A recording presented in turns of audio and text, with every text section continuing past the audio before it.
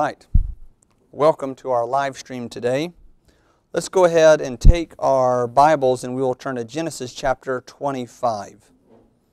Genesis 25. Genesis 25.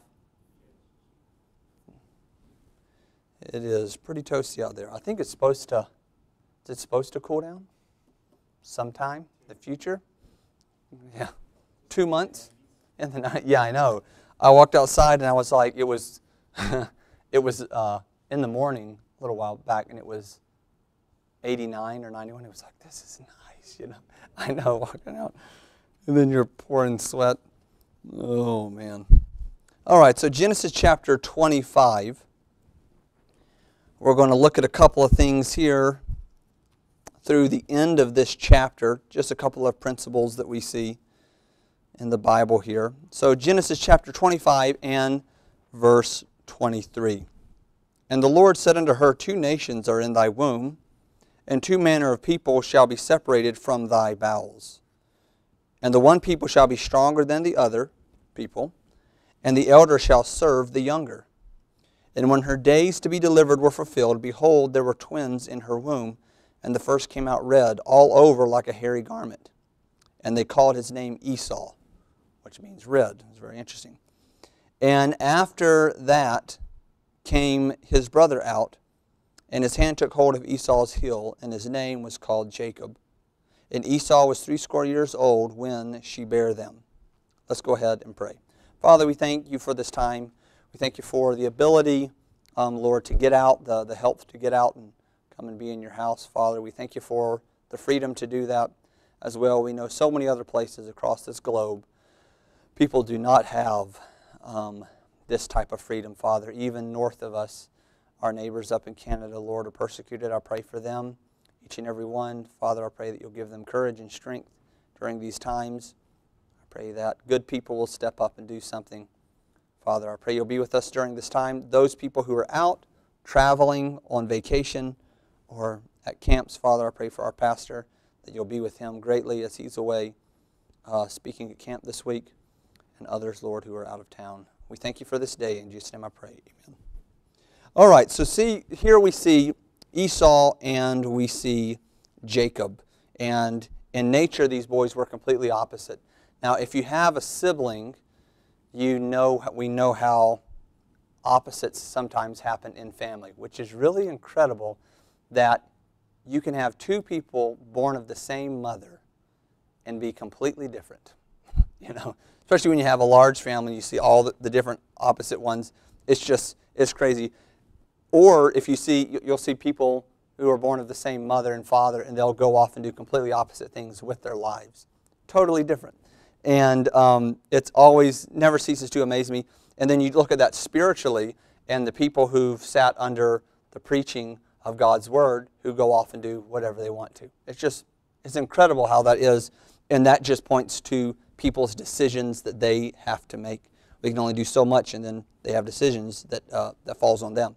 So in nature, these boys are completely opposite of each other, and we see that, and that's such the way with family members here.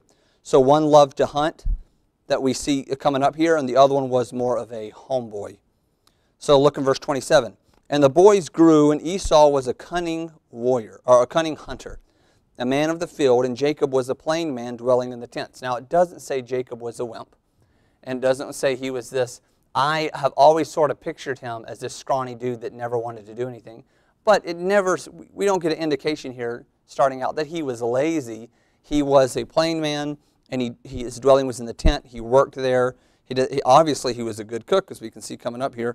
But you always sort of think of Esau being the bigger, stronger. Yes, you can see that because the Bible talks about it. But it doesn't mean that Isaac was this scrawny little guy. So we see here in verse 28, this is very, very important. And Isaac loved Esau. This is very interesting what it says here. Because he did eat of his venison, but Rebekah loved Jacob. Is that very interesting to me? Because I always thought, well, it's the preference. You know, someone has their favorite child, I guess, especially during this day. And Isaac likes Esau because he was more of the macho type guy. But the Bible tells us he loved him because he did eat of his venison. So Esau reigned supreme over Isaac's affections by the simple process of pandering to his appetites. We look at Jacob, he reigned over Rebekah's heart simply by being himself. And this is just a side note here. Let's turn to John chapter 21. John chapter 21. So Esau reigned over Isaac's affections by pandering to his appetite. Jacob reigned over Rebekah's heart simply by being himself. Isaac loved Esau because of what Esau did to him. According to the Scripture, Isaac loved Esau because of what Esau did for him. Rebekah, according to the Scripture, loved Jacob for who he was, because there's no caveat with Rebekah loving Jacob there. We see that in verse 28. Isaac loved Esau because he did eat of his venison, but Rebekah loved Jacob, and then it ends there. I thought that was very interesting as I was studying for this. So as a side note, we turn to John chapter 21 and verse 15. Jesus is talking here. So when they had dined, Jesus said to Simon Peter, Simon, son of Jonas, lovest thou me more than these? He saith unto him, Yea, Lord, thou knowest that I love thee. He saith unto him, Feed my lambs. He saith unto him again the second time, Simon, son of Jonas, lovest thou me? He saith unto him, Yea, Lord, thou knowest that I love thee. And he saith unto him, Feed my sheep. Verse 17, he saith unto him the third time, Simon, son of Jonas, lovest thou me? Peter was grieved because he had said unto him the third time, Lovest thou me? And he said unto him, Lord, thou knowest all things. Thou knowest that I love thee. Jesus said unto him, Feed my sheep. So Jesus, it's interesting, he asked him here, Do you love me? Lovest thou me? A simple question he's asking, and he's making a point here, but it's very interesting that he didn't say, Do you love me because of all the things I've done for you? Do you love me because of the miracles that I've performed? Do you love me because of what I have given you? Jesus doesn't say that. He just says, Do you love me? And it's very interesting when we look at Esau here, and he loves his son for one reason. Rebekah loves him, her other son, for another reason. Christ was asking Peter if he loved him because of who he was. Shortly after that exchange, Christ would die on the cross for Peter and for all of mankind, not because of what Peter had done for him, but because of who Peter was.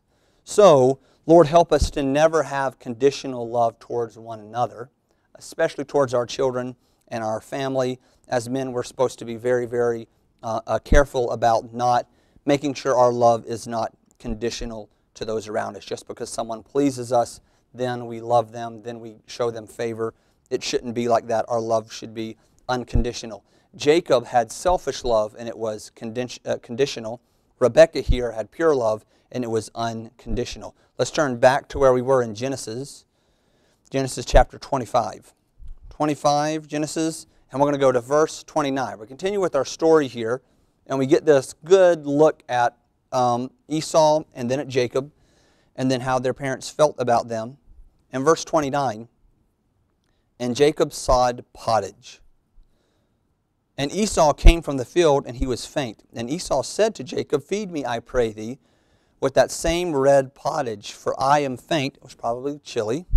Wherefore was his name called Edom, which also means red. So we can call him, he's red, and he wanted the red pottage. So there we go. The red is probably chili because it had lentils in it.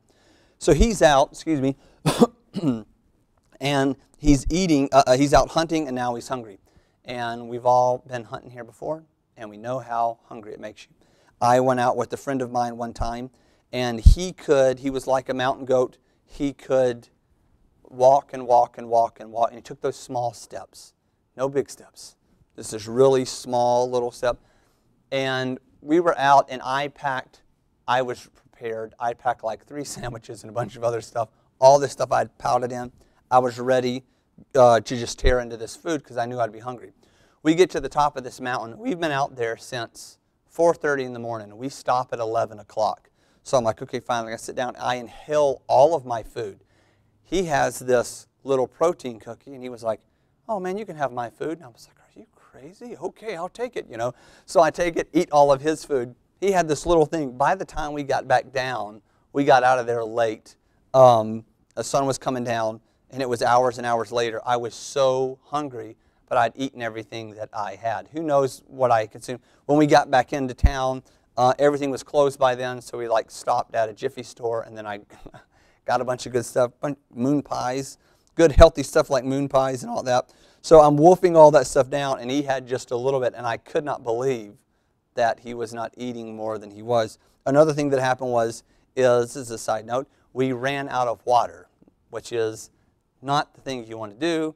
And Ron knows you don't just drink from a stream because you might just go around the corner and there might be a dead cow laying there. I remember that story. So you don't. Yes, I know. It's all good. Gives you protein in the water. Yes. Makes you strong, gives you character. So we were all out of water, and I open up. We had plastic bags. We had the food in, and it was in the ice cooler. But there was one that was in a paper bag, and we had taken that out. Well, that paper bag had disintegrated into fibers, so it was fibrous water. And I was so thirsty that I drank that water. I was so parched. So I drank some of it to tide me over. That wasn't the worst part.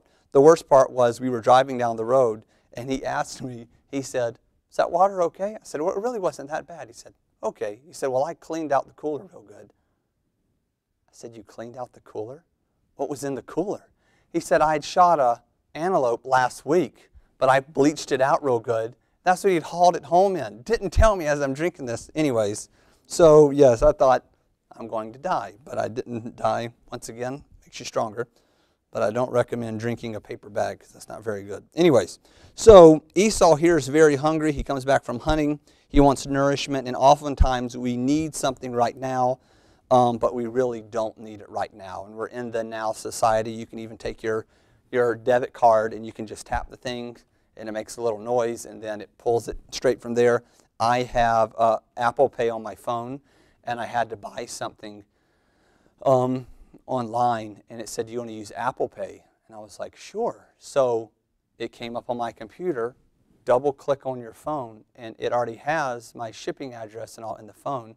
And I just double clicked on the computer, and it was all ready to go. So people are used to that now. I want it right now society. Some kids we see in Walmart want it right now. They have to have something. I used to always think, you know what, if someone would just snatch that young'un up, because they're screaming, they're yelling, they're going crazy in Walmart, you know, that would take care of them.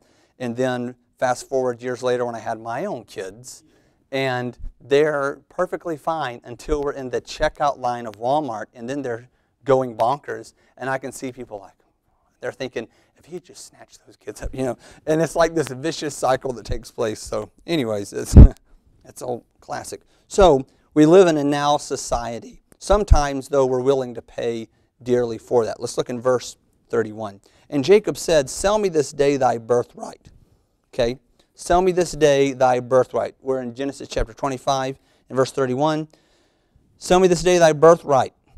What is a birthright? A birthright is an inheritance that the father hands down to the firstborn son only. And in this case, it meant much more than just a vast quantity of land and livestock. Let's keep our finger there, and let's turn to Genesis chapter 12 real quick.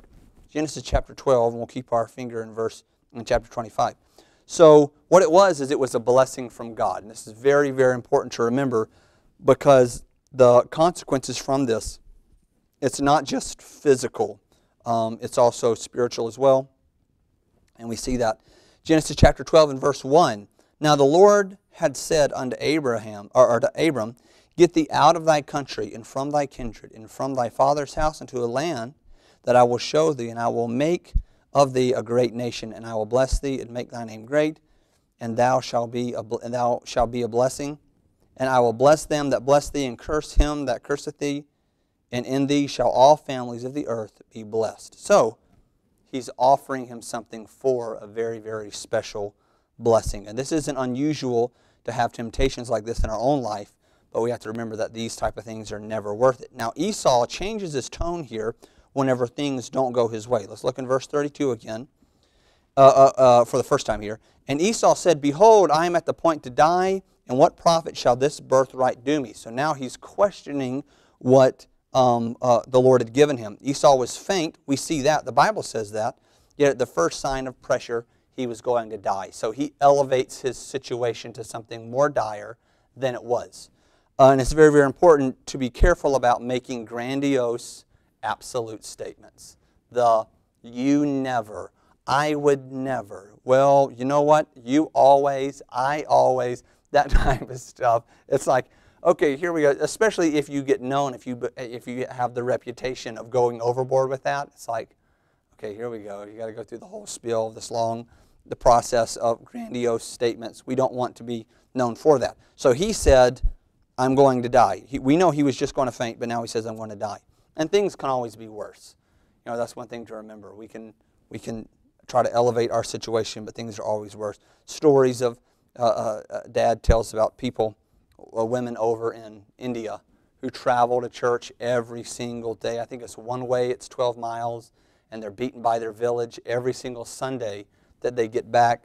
It's just brutal. So we can make our situation sound a lot worse than it actually is, but there are other people out there who are actually living in those type of circumstances. So let's look in verse 32 again. We're going to look at the second part. So he says, "And what profit shall this birthright do to me?" So now what he does is he questions what is certain. And that's one thing about sin. Whenever you give yourself over to sin, or you give yourself over to a lust, or a desire, or something that you want more than anything else, you will make any excuse in the world to get that.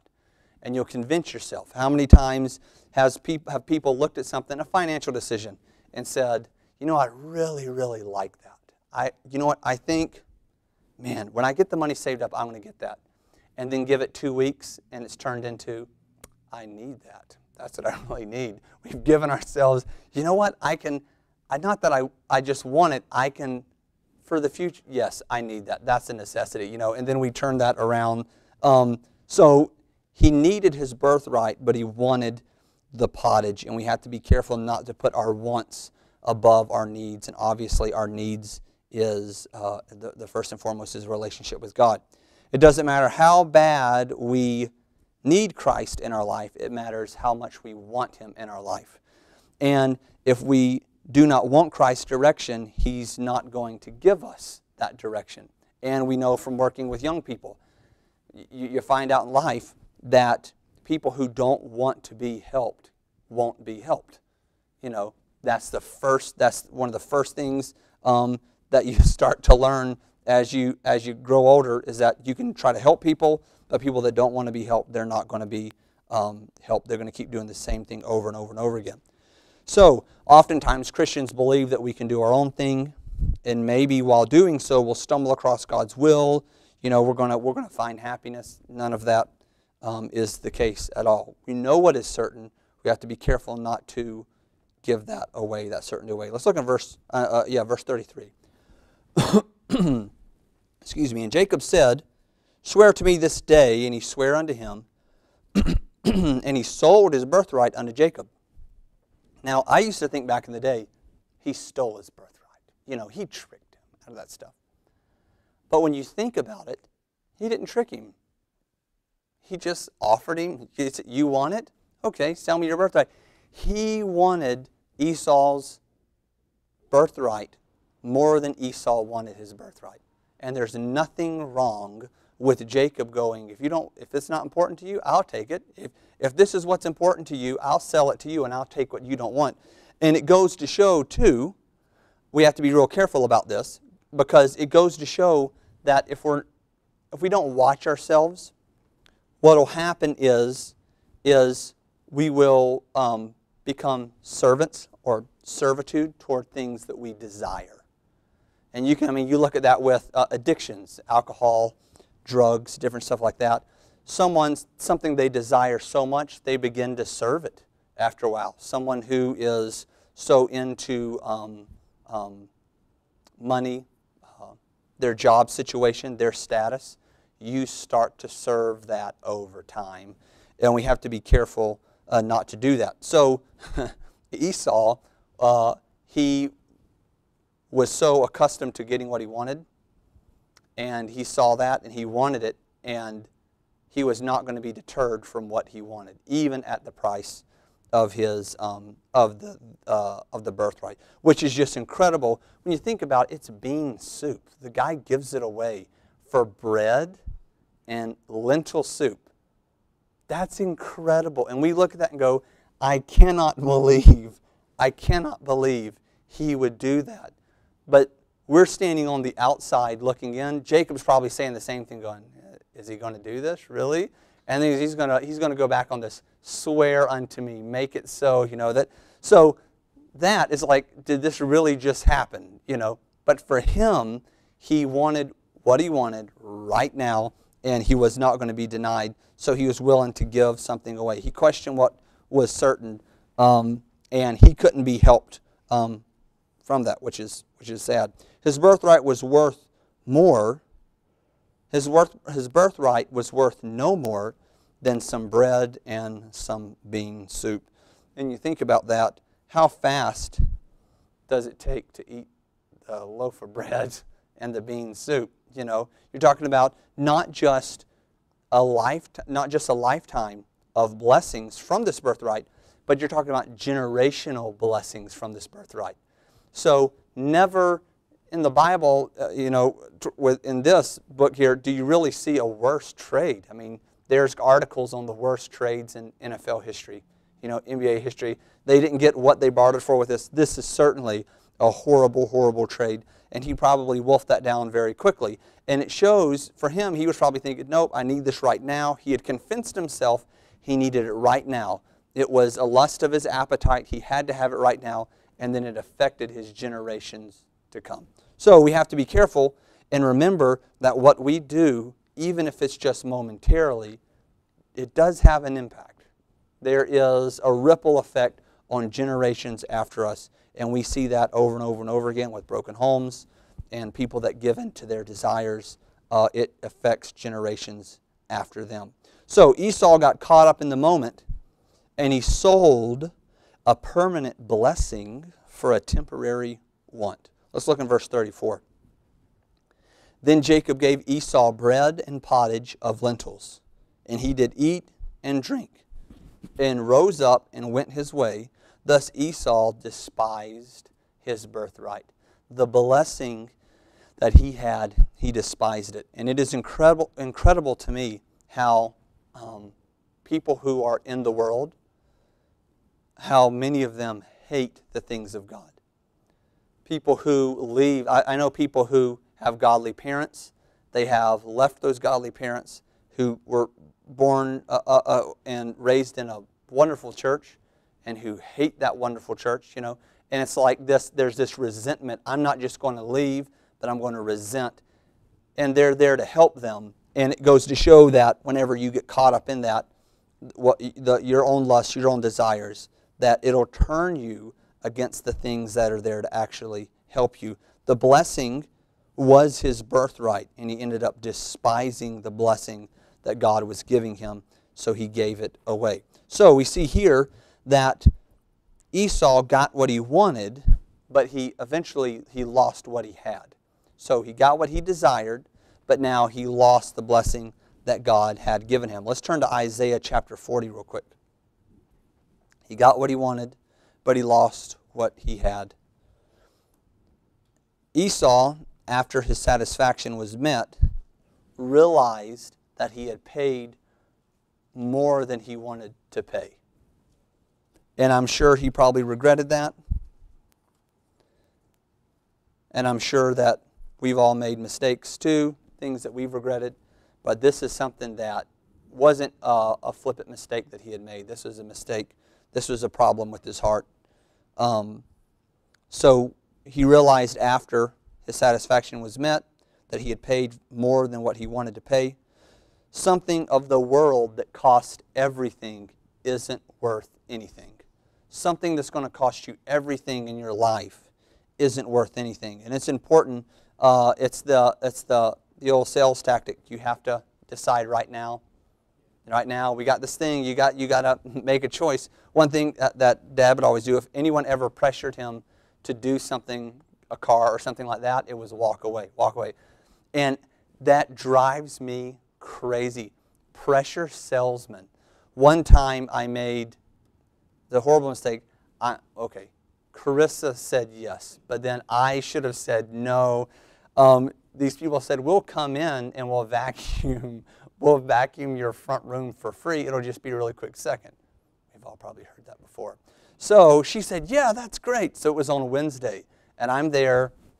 Jael's a little baby, and I'm getting stuff ready. Nabo's sitting there eating, and this guy comes in, and he was with the Kirby vacuum. Not with Kirby Vacuum, but some distributor, I guess. Anyways, took us 3 hours to get him out. Now he would have been put out much faster probably, but it was one of those things to where he's coming in and you have to make a decision right now, right now. Nope, it can't be. You have to say yes right now. Well, we got this wonderful deal. You know what we're going to do? I'm going to call up the head of the company, the CEO. You know what? Oh my goodness, sir. And literally he's standing over there in the corner of my living room. Sir, okay, we've never given that type of deal before, sir. Are you sure? Okay, whatever you say, we're not going to make any money on it. And I'm sitting there thinking, you've got to, the brain cells are falling out of my ears. Meanwhile, mentally, yes. Do I still like my Kirby? I love it. It's such a wonderful investment, you know. Just the price of a car. So we actually had a brand new Dyson, and the guy told us it was a glorified pencil sharpener. So, because you could, I guess, put a pencil in there and it would spin. I have no idea. And I'm like, no, I think I'll keep the Dyson vacuum. And if I ever thought about getting a Kirby, now I'm not going to get it. So all that stuff's going on mentally while I'm kicking myself for getting into this situation. Anyways, got off on a rabbit trail there. So that's one of those things where you're pressured into something. And whenever the world will want an answer right now, right now, right now. And that's why we see in the multitude of counselors there is safety. If Esau had said no, or let me think about it a minute, but he was in dire straits, he was distressed, and he was frantic, and he had to have an answer right away. And with life, that's not normal. That's not life. And you can't expect an answer right off the bat. Well, Jacob knew what he was doing because he knew that Esau was prone to that type of stuff probably. Very rash, made quick decisions, so he capitalized on that. But Esau here, it probably took him 5 minutes to finish that bowl, and that represented what that appetite that he had, him consuming that, represented all that he had given away. And it's just, I mean, it's something that's so common, bean soup and bread, and now it's gone, and you've just given away the blessings of God. So we cannot put a price on the blessings of God.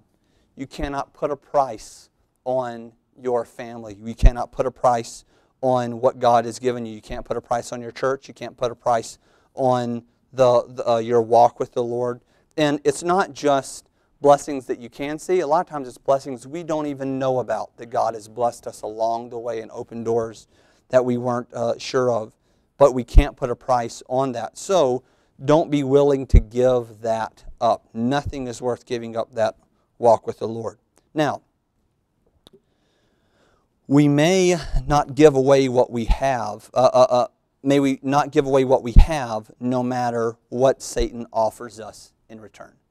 No matter what it is, no matter how frantic we are, no matter how desperate we are, we have to stop and seek counsel. I was talking to someone recently about that, about seeking counsel. In the multitude of counselors, there is safety. The reason why God gives us counselors is because they're in a situation to where they don't have the burden of what you're carrying. So they can see from a different angle what you're going through, and then they have, okay, this is what I see from this situation. But a lot of times when you're walking a path and you're carrying this burden, this burden, this burden, this burden, and you can't see over what you're doing, that's why counselors are so vital. Because you have someone who comes in and goes, you're dealing with all of this stuff, and let me help you sort of see through some of that, and I can tell you where you're going. Our ministry at the juvenile correction facility is so important because young people have completely messed up their life from their own decisions. Now someone else comes in, a godly influence, and goes, this is how you can get back on track. I'm not dealing with what you're dealing with, but that's a good thing because now I can show you what the Bible says here. Some people think that you can't have counselors that aren't going through what you're going through. What they'll do a lot of times is I'll see people, young people especially, they'll be dealing with something, so they'll go find someone who's dealing with the same exact thing. And a lot of times they get someone who they agree with them. And you know what? You're struggling with the same thing, so I'm going to go seek counsel from you. And it's like, no, go seek counsel from someone who's separated from the situation. If Esau had sought counsel about this, obviously any person around there would have said, no, Esau, this is not wise to do. But he had to have what he wanted right away.